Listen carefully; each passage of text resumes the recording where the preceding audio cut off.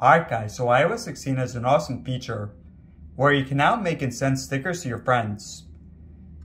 Now it's pretty simple, so first go in your settings and then go to General and Software Update. And just make sure you're on iOS 16 or later. If you're not sure how, I'll put a link in the description. Alright, so next, you're just going to find a photo. Now there's actually two ways to do it. So for the first way, you're just going to hold down on the part that you want to cut out and start dragging. Now with your other hand, just exit and go into wherever you want to send it. And so I'm already in the chat, just gonna let go. So yeah, from here you can send it.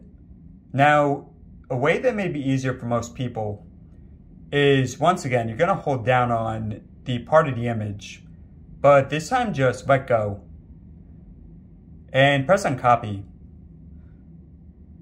and it's going back in there.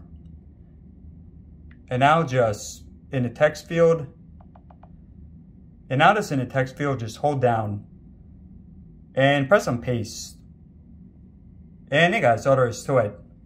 So when you're done, just press on send. And yeah, hopefully this helped out.